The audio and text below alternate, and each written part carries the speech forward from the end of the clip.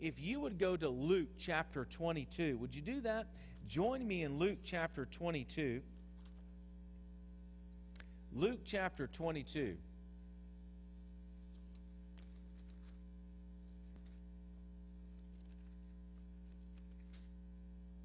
Luke 22. And let's look at verses 7 through 16.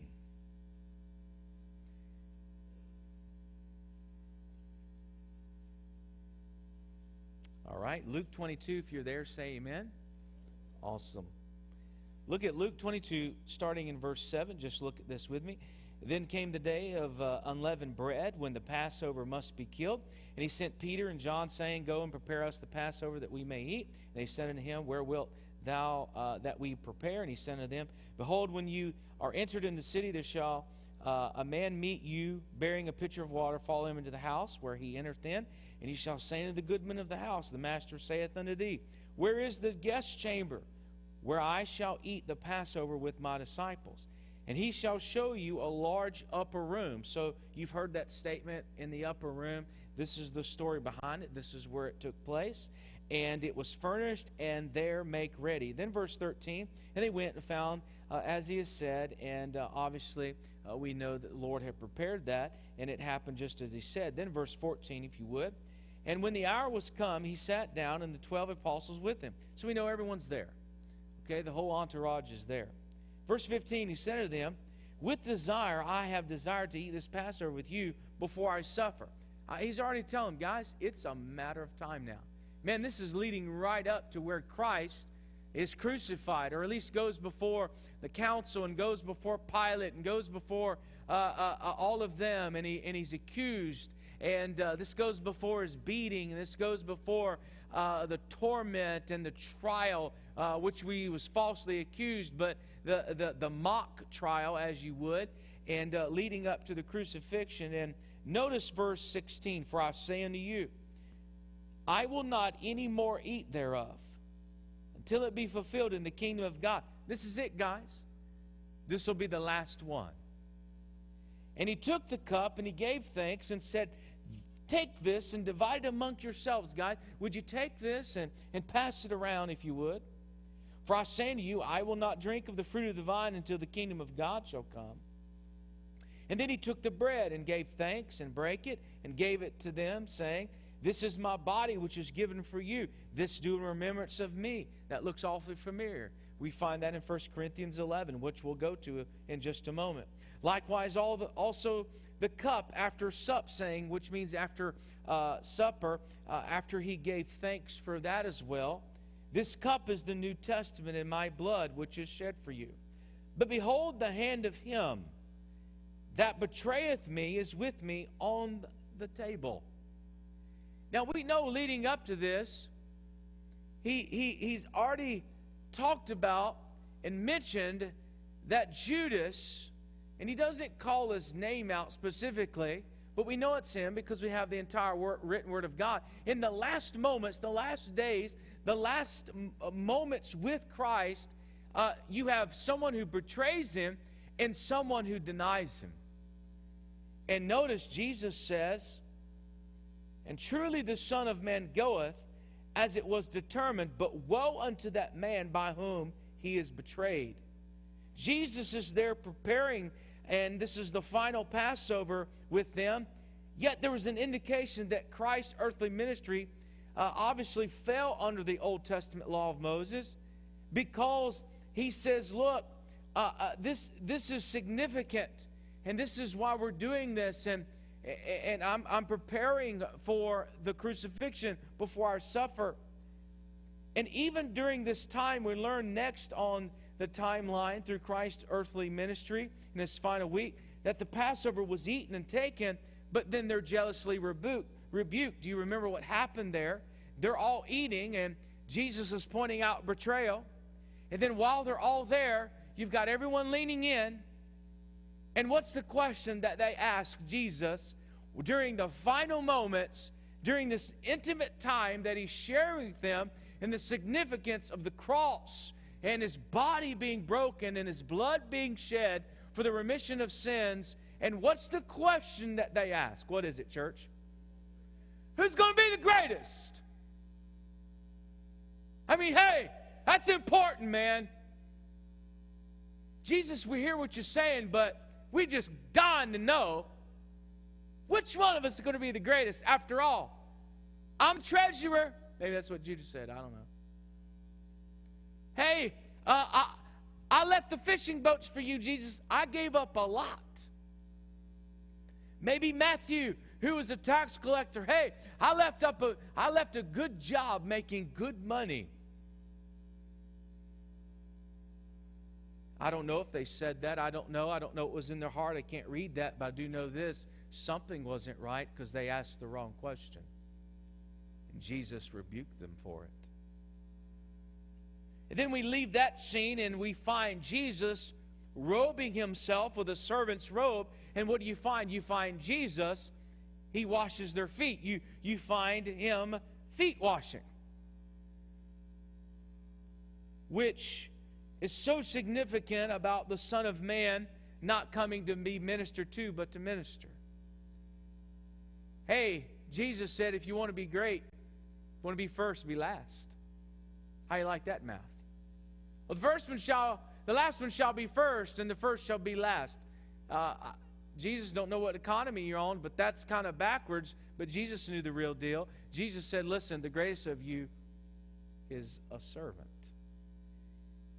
And I'm going to be a servant, and I'm going to be an example to you what you should do. Then we notice along this line, in the same event, the same timeline, that Judas is revealed and defects. And Jesus says to the 12, one of you shall betray me. Christ revealed that to the group. He says, he that dippeth his hand with me in the dish, that's the guy. Boy, how personal and intimate this was. Jesus, by the way, even warns of further desertion. And look at Matthew 26. If you'd back up, I'd like for you to look at Matthew 26. Here's what's astonishing. And Pastor Tom and I were talking about this today as he and I were kind of along the same line of what we're teaching leading up to Easter. And we heavily discussed the communion and the Passover and the Lord's Supper and table and all that. Those words are used interchangeably a lot. And how even Jesus at this moment, man, you're going to betray me. Some of you are going to deny me. But I want you to know that's probably not where it's going to stop. Many of you are going to do that. And notice in Mark chapter 26, Matthew, look at verse 21. Matthew 26, look at verse 21. And they were exceeding sorrowful, and began every one of them to say unto him, Lord, is it I? Hey guys, some of you are you're just going to betray me.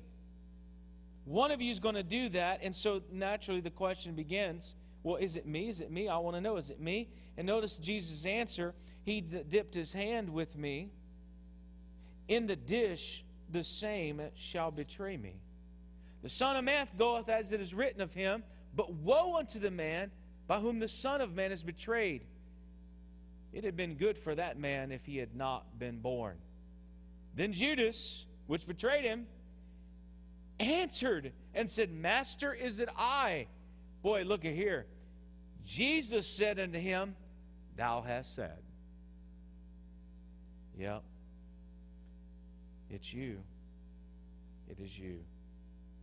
How interesting that we see here of the desertion that's about to take place and the betrayal. But then here's what Jesus even says to Peter. Would you look at verse 31? Just drop down to there. Same chapter. Then Jesus said unto him, All you shall be offended because of me this night. For it is written, I will smite the shepherd, and the sheep of the flock shall be scattered abroad. We know Christ is going to get crucified, and where do the disciples go? They go and hide. You guys are going to take off like a scared rabbit. But after I am risen, I will go before you in Galilee. You're going to see me again, guys. You're going to be a witness of the resurrection. Verse 33. Peter answered and said unto him, Though all men shall be offended, because of thee, yet will I never be offended. Did Peter deny him, yes or no? Peter stuck his foot right in his mouth. Jesus said unto him, verse 34, Verily I say unto thee, hey Peter, that this night before the cock crow thou shalt deny me 3 times. You're going to do it thrice. You're going to deny me 3 times, Peter. Peter said unto him, Before I should die with thee, yet will I not deny thee. Likewise also said all the disciples. Boy, Jesus is warning them and warning them. And then we come to the Lord's Supper. And you're here in Matthew 26, just by way of review.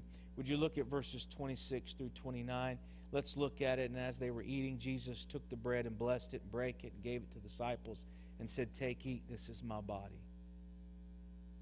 And he took the cup and gave thanks and gave it to them, saying, Drink ye all of it. For this is my blood of the New Testament, which is shed for many for the remission of sins. But I say unto you, I will not drink henceforth of this fruit of the vine, until that day when I drink it new with you in my Father's kingdom.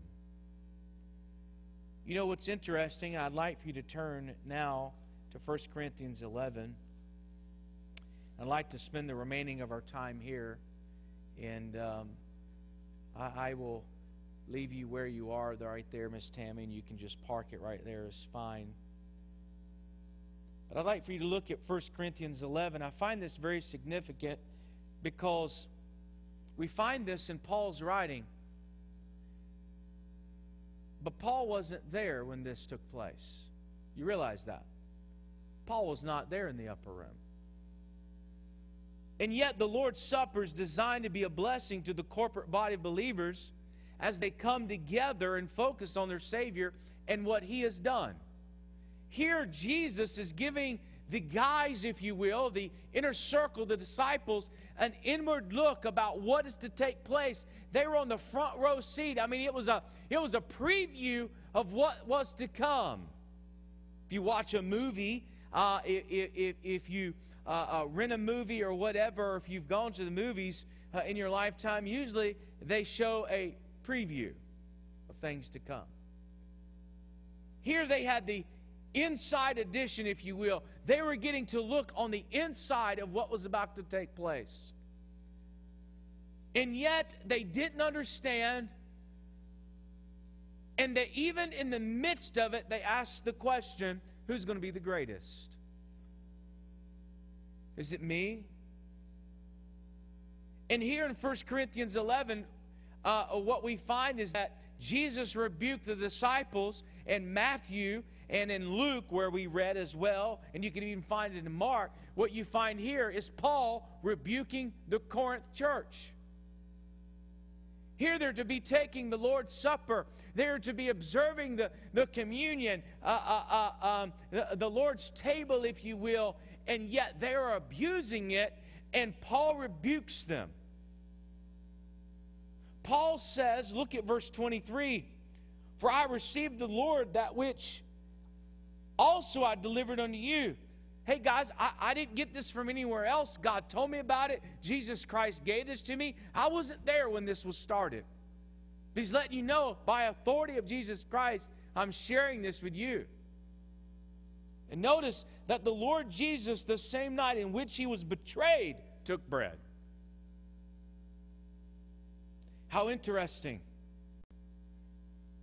And in verse 22, if you'd back up, he's letting them know, what, have ye not houses to eat and drink in? I mean, they're making a mockery of this thing. They're making a big feast. They're getting drunk. They're gorging themselves. They're even making fun of the poor that didn't have anything to bring. Or despise ye the church of God and shame them that have not, he says. Men, you're making fun of those that are less fortunate. What shall I say to you? Shall I praise you in this? What's those last few words?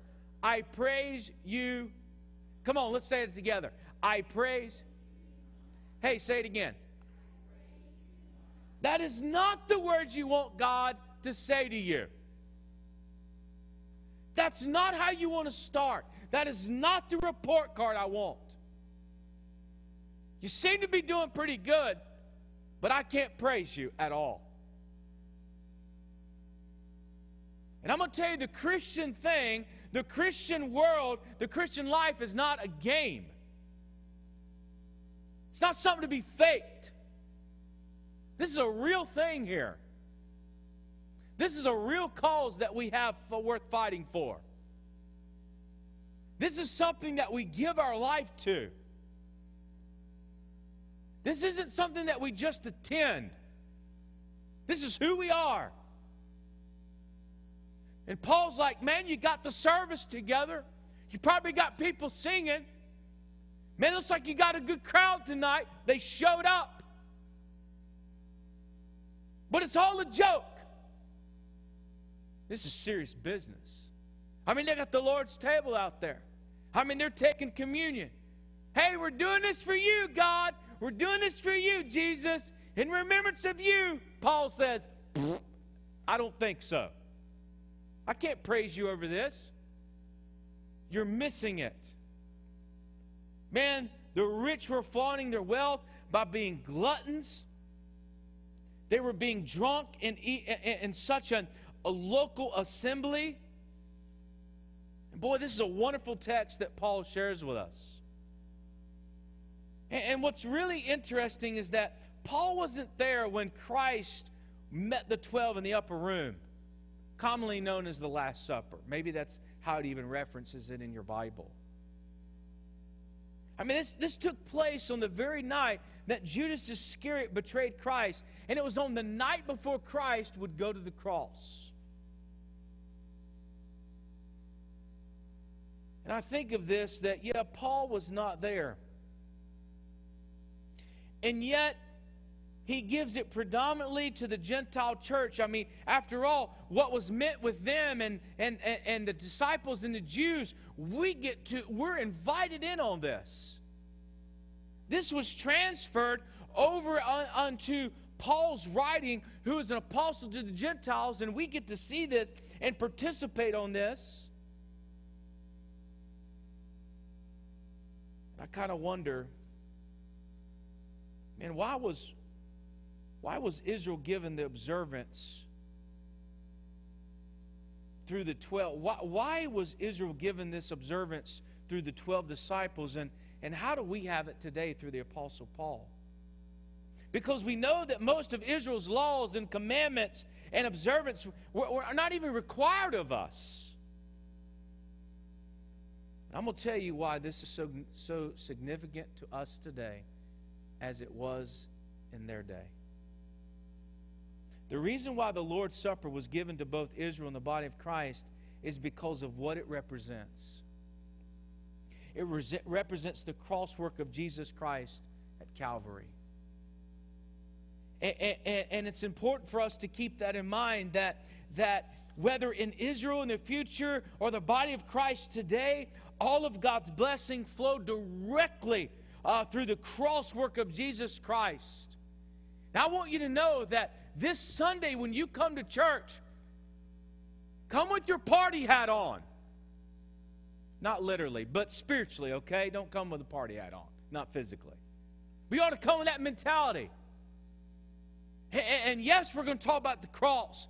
But I'm going to tell you, I'm not just going to focus on the cross. We want to know why? Jesus is not on the cross. Can I hear an amen right there? And matter of fact, He's not even in the tomb. That's a big amen. We're going to focus on it all, but mostly that He is risen. It's a celebration that we're to have. And people are going to be focused on Easter egg hunts, and those have all their places, if you will, I guess. But my point is this. Hey, come Sunday, we're going to have a praiseworthy time here. We're going to have an exciting time, and we're going to observe what Christ has done, and we're going to remember what He's done, and we're going to celebrate that. Why? Because we can look back on the cross and see that we get nothing but blessings from what Christ has done. I'm the benefactor from it. I don't deserve it, but Christ gives it. What a blessing that is for us to be able to remember that. And every time you come to the Lord's Supper, and every time you come and you take a piece of bread and you take that cup, and every time we have a celebration, and every time that cross is mentioned, and every time that empty tomb is mentioned, and every time we sing about Christ, that He is risen, and our songs are going to be driven towards that, and our invitation song is going to be, thank you, Jesus, for the cross. Thank you for the price you've paid for us, for giving up your life and dying to save the lost. Thank you, Jesus, for the cross. Everything on Sunday is not about freedom. It's not about the guest. It's not about you. It's about Jesus Christ. And here in the Bible, we kind of give them a little slack a little bit. A little flack, if you will. How could they miss it? I'm going to tell you something. We miss it sometimes. Sometimes we're not hitting on all cylinders. And the reason for that is we forget the most important part. I want you to know that the Lord's Supper is a remembrance. Would you look at verse 24? Notice at the very end, this do in what? Oh yeah, you got it. Remembrance. What does remembrance mean? What does it mean? Hello? The words in the, there's a word that we have in remembrance. It's remember. Look at verse 25. Look at the last part of that. In remembrance of me. This is all about Jesus. You know what Jesus wants you to do?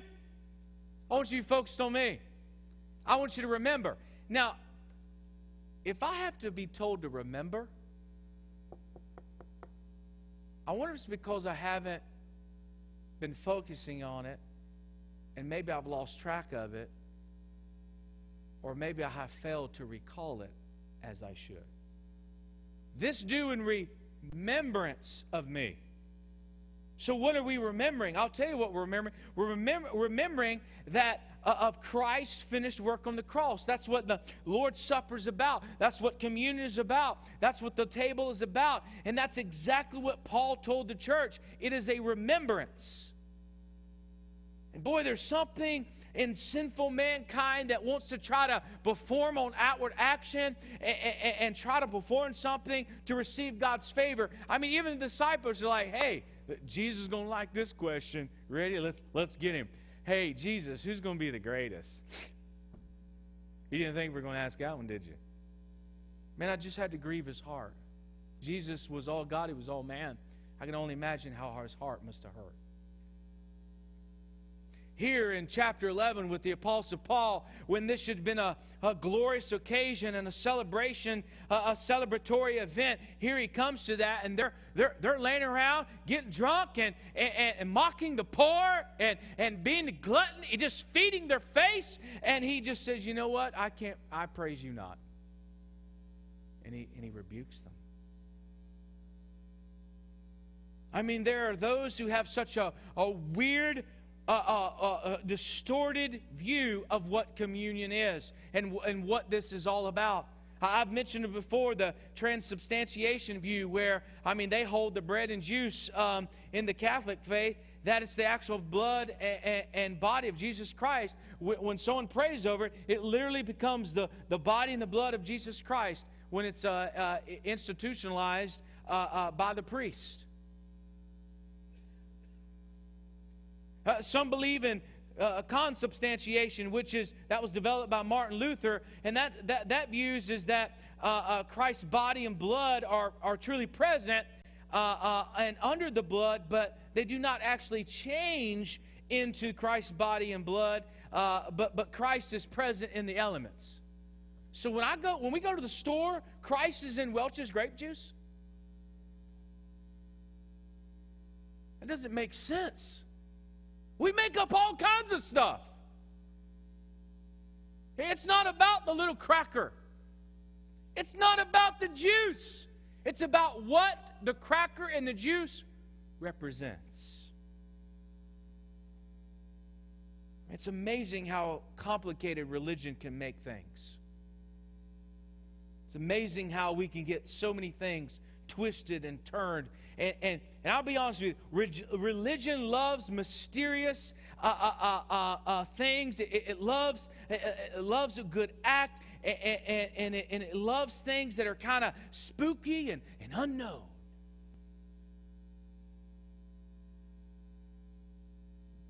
But I want us to turn to Luke chapter 22, if we could.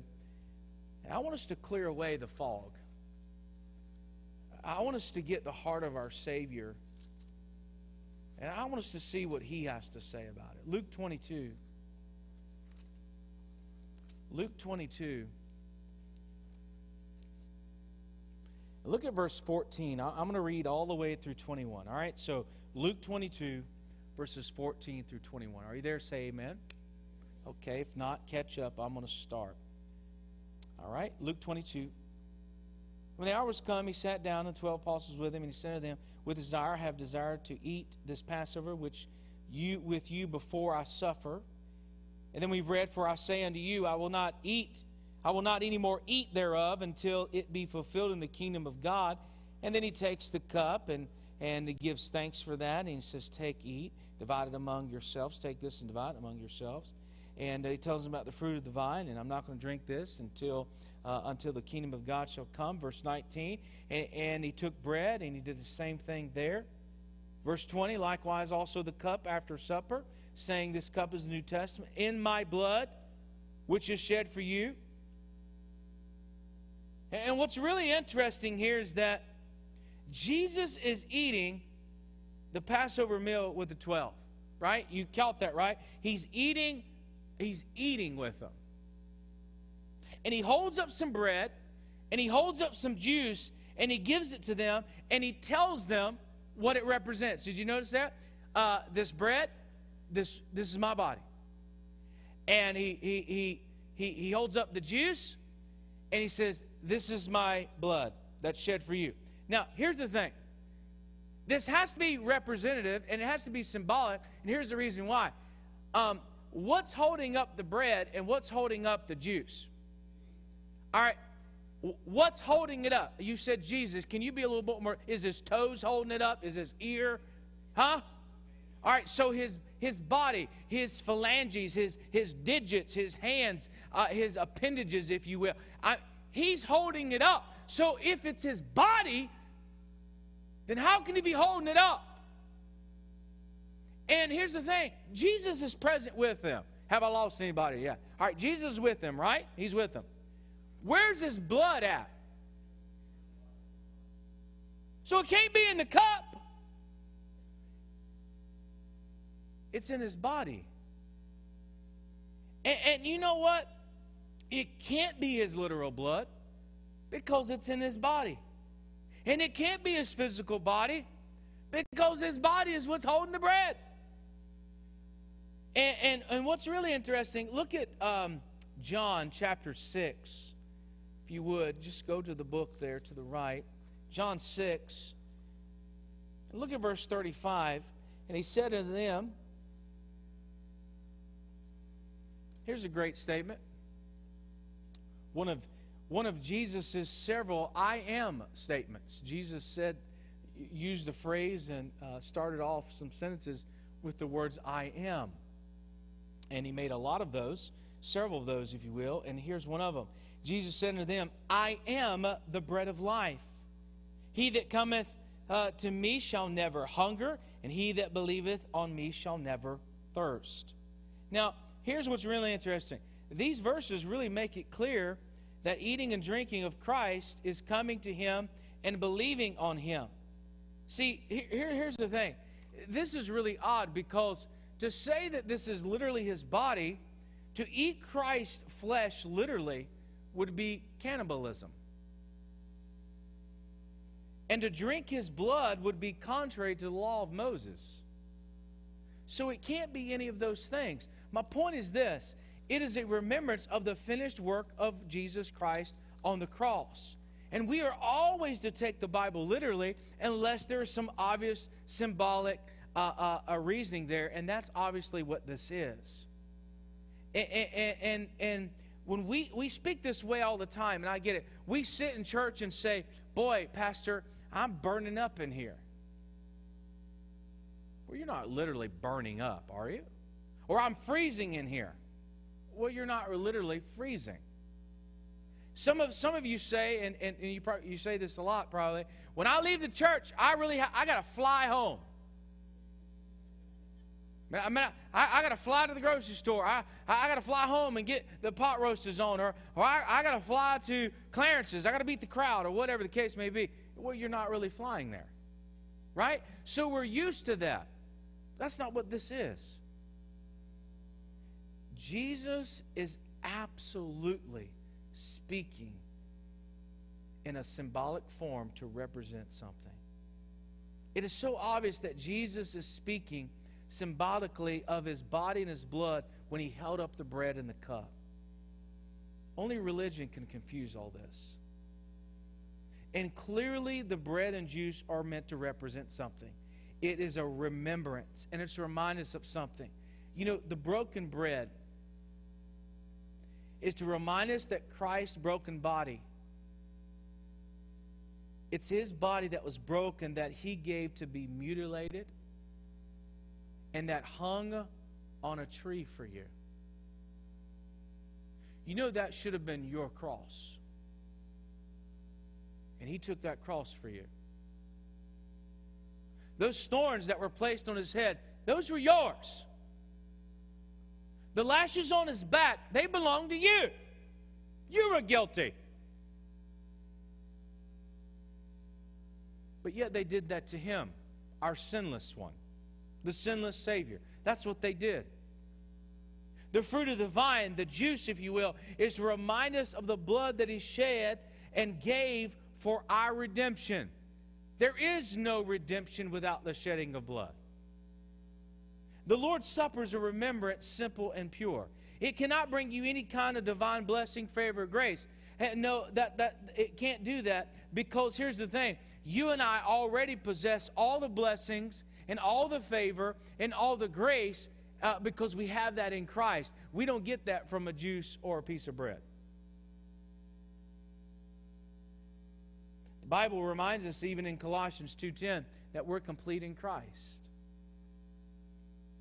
See, it's a reminder that you and I have received, and we're partakers of Christ, and that all the spiritual blessings that we possess are due to the finished and completed work of the cross on the cross. Here's the thing. When Christ went to the cross, and when he gave his life, and when he rose again the third day, all those blessings, all that power, all the divinity of Jesus Christ, the moment that you trusted him as your Lord and Savior, was imparted unto you. And so when you come on Sunday, guess what? Come with that feeling. Come with that on your mind. Come realizing, man, everything I'm singing about, everything I'm hearing today has been given to me because of what he has done, not because of anything I've done. You haven't done any of it to deserve it, but you are a recipient of it. And when you come to Jesus and you believe in him, on him, you become one with Jesus. The Bible says that the moment that we're saved, that we are sealed with the Holy Spirit of promise, according to Ephesians 5:30. The fact is, you are in Christ. You are in Christ. For anything else to be meaningful of the Lord's Supper or communion or the table, if it would have any other significant meaning, if it would have to be something that we would have to partake of to be literally one with Christ's body or to take in his blood, then I got to be honest with you, then why did Christ have to go to the cross? Why not just eat some bread and have some juice? And if that's the case, and that would mean that if this is something that we've got to do to have that impartation, then it would mean that we didn't get all of Christ when we got saved. That literally means we would only have gotten part of him. You understand that? So I need to take this physical food so I can get the rest of him. I need to drink this juice so I can get the rest of him. No, all that does is keep you coming back for more and more more. That's not what it's about. When you believe on Christ, you became a member of His body. You became one with Him. Here's what's interesting. The Bible says that you are in Christ and Christ is in you. Look at Colossians chapter 1 and look at verse 2. You are in Christ and Christ is in you. Look at Colossians chapter 1. This is so amazing. I love this. Colossians 1. And look at Colossians chapter 1, and then look at verse 27. We'll look at verse 2, then we'll look at verse 27. How about that? Colossians 1, verse 2. To the saints and faithful brethren in Christ. Did you notice that? To the saints and faithful brethren in Christ, which are at Colossae. I mean, these are real people. These are people who are believers. Grace be unto you and peace from God our Father and the Lord Jesus Christ. Look at verse 27. To whom God would make known what is the riches of the glory of this mystery among the Gentiles, which is Christ in you, the hope of glory. Guess what I have in me? Take a wild guess. You got it. If you're saved, guess what you have in you? You have Christ. This is who we are. And I want you to know that when we observe the Lord's Supper and when we celebrate this and when we come to this, this is not only a time to remember what Christ has done on the cross through that finished work there, but it's an outward demonstration of our faith in Christ. What's interesting, if you'd go back to 1 Corinthians really quick, because we're out of time, look at 1 Corinthians 11, and I'd like for you to look at verse 26. Obviously, in verse 24 and 25, we see the words remembrance. We are remembering something. We are recollecting something. We are focusing on what took place and the significance of that. But would you look at verse 26? I love this. I've mentioned this before, but for as often as ye eat this bread and drink this cup, ye do show the Lord's death till He come. Notice this phrase, ye do show. Did you notice that? Did you notice that, church? Hello. Paul told the church when they partake and when they celebrate what Christ has done, they show the Lord's death till He comes. That word show means to proclaim. Guess what we're going to do this Sunday? We're going to proclaim something. We're going to proclaim what we believe. We're going to proclaim that we know Christ as our Savior and that we believe this book and we believe in the death and the burial of Jesus Christ, but we also believe in the resurrection of Jesus Christ. And we're going to celebrate it and we're going to sing it and we're inviting you to be a part of that. And listen, we're not here to irritate you. We're not here to make you upset. But I'm telling you, we're here and we're inviting you to be here because we have something to share with you, and that is, it's good news because we're going to show what Christ has done, so we're going to proclaim His worthiness and His glory today. That's what worship is. It's proclaiming and giving value to something that's worth.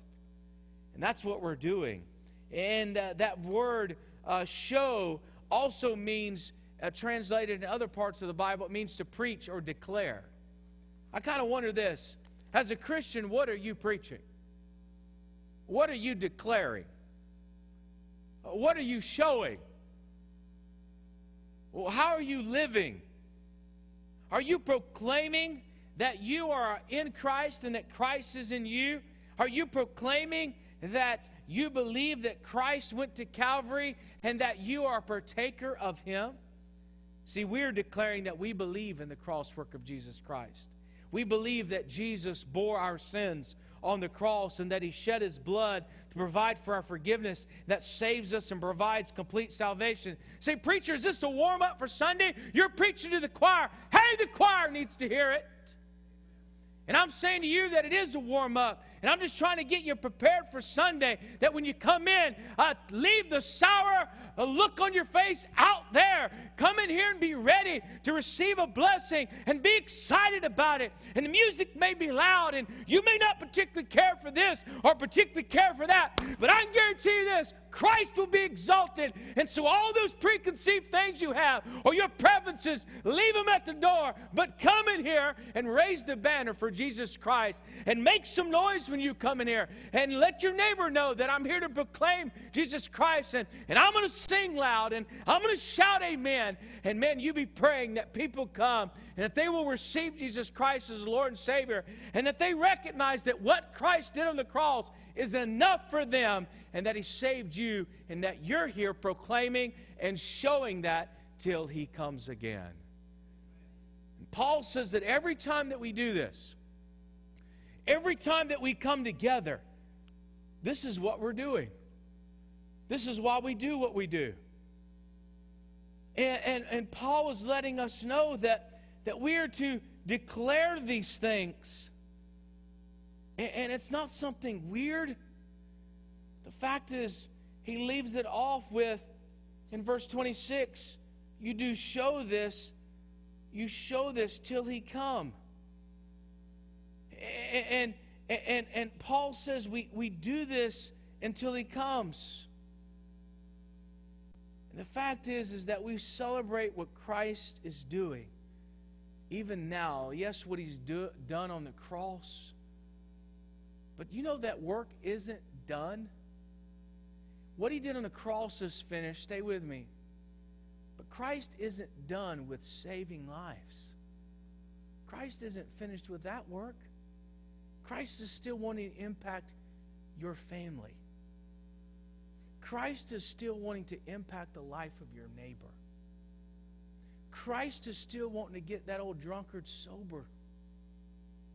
Christ is still wanting to get that old boy hooked that's on pornography off of pornography so he can live a pure life mentally and physically. And it is a spiritual battle.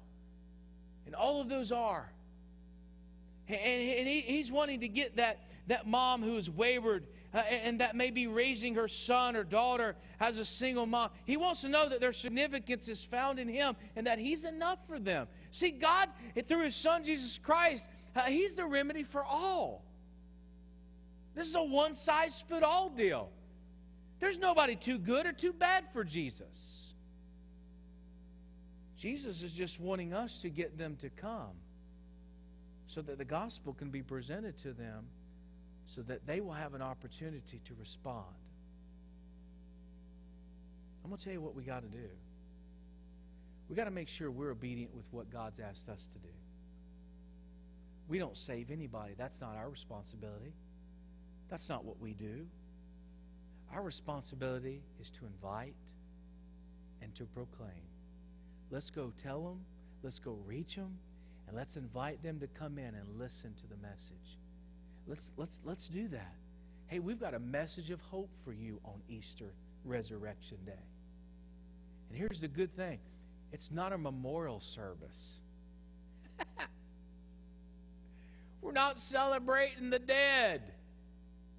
We want you to know that He's alive and He's well. He's at the right hand of the Father. Man, what He did for you. And He'll straighten that crooked path you got and you're walking on. He'll straighten it out if you'll let Him. That's where you've got to be humble about it. I'm going to tell you that's the message they need to hear. But I'm going to tell you, our part is prepping beforehand to get them here. So folks, when you come, hey, come with a celebration on your heart. Come with a celebration in your spirit. And come ready to worship. And come ready, hey, to greet those guests. And listen, I love you. God bless you. I love you. Come on, say it back. I know that was hard for some of you, but get over it, all right? I love some of you, but listen, when them guests here on Sunday, quit trying to greet everyone that you already know. Stop doing that. You tell whoever's trying to get in your way to greet you, just tell them, hey, I'll get with you after service. Don't even give them your hand. I'll get with you after service and tuck it. Because they're still going to put that hand out there. And if they get it, they're not going to let go of it. And you make a beeline for that guest. And man, I mean, you can talk to all the other people that you know before or after service. But on Sunday, you make it a big deal for that guest. Man, thank God you're here. Woo! It's so good to meet you. And if they say, I've been coming for 20 years, you just say, well, it's about time we met. Don't make it awkward. But you better not walk all the way over here and all the way over there and bypass that guest and not make them feel welcome here. Good night. It may be someone that we knocked on a door to. And God forbid that they come to this church and we want to give them the gospel. And the first thing before it's ever sung, the song is ever sung, for the message ever preached, they get to the fellowship time and no one made them feel welcome. You think they're going to sit and listen to a message? You think they're going to believe anything we say after that point? Of course not. Now I'm saying to you, get out of your comfort zone, okay? Stop greeting those that you know each and every Sunday and purposely mark that guest where they are. And when they raise their hand, because every one of you are rubbernecking to see who's getting the gift now during the service. So just go ahead and rubberneck it and turn yourself around and look at them. And then as soon as, man, I say fellowship time, because this week I'm not doing fellowship time right behind greeting guests. So you're going to have to mark it. You're going to have to wait on it. So we're going to sing a song right before you fellowship. But before we sing that song, it's going to be greet time. So you're going to have to remember where they are. But as soon as we fellowship time, man, you got to get right to them. Hey, thank you for coming. Hey, how'd you get here today? Not by way of transportation, but, man, how were you invited here? Man, you ought to ask that question. I'm going to tell you why you ought to ask it. You ought to find out, especially if you're one of those that have been praying and knocking on doors. Hey, I want to know why you came. What brought you here? Y'all came to my house. Man, that's good. That's good. God wanted you here today. Man, I can't wait to see you after the service. Hey, you have anybody to sit with? See, those are the things we need to do. Hey, you have anybody to sit with? Do you even know where the bathrooms are? I mean, good night. I mean, we get so used on ourselves and knowing who everyone is and all that. I'm saying to you, hey, let's make this Sunday a big deal. This is a big deal. This is our banner. This is why we're here. And this is the greatest day of the year. This is it. Hey, let's not squander it. If we're going to go knock on those doors, if we're going to pray, if we're going to preach this, and we're going to plan off for this, hey, let's put it all together. So every one of you need to be greeters this week. Every one of you, put a smile on your face. Ladies, I mean, paint the barn if you have to. I mean, whatever you got to do. And, man, let's put our best out there. Guys, hey, wear your best this week. Look sharp. Hey, get some sleep the night before. Don't stay up late. I mean, just why? Sunday's coming. Sunday's coming. I will be purposely doing things this weekend. After I go out and knock on doors, then I'm going to do things this weekend so I am not distracted, discouraged, or defeated before Sunday morning. Say, what's that? I'm not going to let you get a hold of me. I'm not answering the phone. Don't come back. Why? I don't want to see anybody before Sunday morning except the class, and I'm going to tell you why. I don't want Satan to get 1 inch before I get up here. Well, and you shouldn't either. Man, you shut her down early on Saturday. Why? It's important. Make it a big deal. And by the way, you that are teachers in here, you ought to get your class on board. You ought to call somebody tonight, tomorrow, Friday, say, hey, look, the pastor challenged us on this, and man, I'm for it. Man, let's be energized on Sunday. Now, let's not be wiping the eye boogers off, come 10:30. Hey, let's be wide awake. Let's drink an energy hot shot 5 before you come here. I don't care, double shot espresso. Do what you got to do. but come here ready and wound up to celebrate this book and to celebrate our Savior. Okay? Are you with me? Amen? All right. God deserves our best. And I'm going to tell you something. He gave me His best. And I want to be found faithful. I sure don't want that to be said. I praise you not. I praise you not. Jesus, all this is about you. This is why we do this. If not, let's go find something else to do. God, I'm telling you, this is a celebration for us. And so let's close in a word of prayer. Father, I just pray tonight that we'll be mindful of your goodness and your redeeming power through the cross.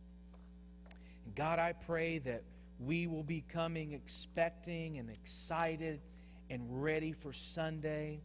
And God, we don't come in kind of half way and just kind of crossed, or Lord, we're just kind of thinking of other stuff. We are just preparing for Saturday and knocking on some doors, and we just are feeding ourselves spiritually, and we're getting ready for what you're going to do. Because God, we know and we expect that when your word is preached and when your word is taught and when your name is exalted, you said, when I am lifted up, that I will draw all men to myself. And so, God, we have a responsibility. And I pray that we will do nothing that would quench your spirit. We will do nothing that will get in the way of you being at work. And God, that we will just, we will put aside the cares for Monday and maybe the issues that came on Friday, and we all have them. And God, I just pray that, that evening of Saturday after we're tired and we've eaten a good dinner or whatever the case may be, we're just contemplating and praying. God, be at work here at church tomorrow. Pray for every one of those houses and those faces. God, may you imprint those faces that we see on Saturday on our heart. God, that those people will come, that we'll connect with them. And that Jesus on Sunday, that if they don't know Jesus, they don't know you, they will come to know you as their personal Lord and Savior. They will repent unto God and turn in faith to you, and that they will believe in the finished and completed work of the cross. God, may we be a people that are prepared, and God, that are ready. And God, may we just be expecting that because we have been planning for that and praying for it. God, may you just show yourself mightily this coming Sunday. In Jesus' name I pray. Amen. Hey, it's late. Let's take the offering, and then we'll go.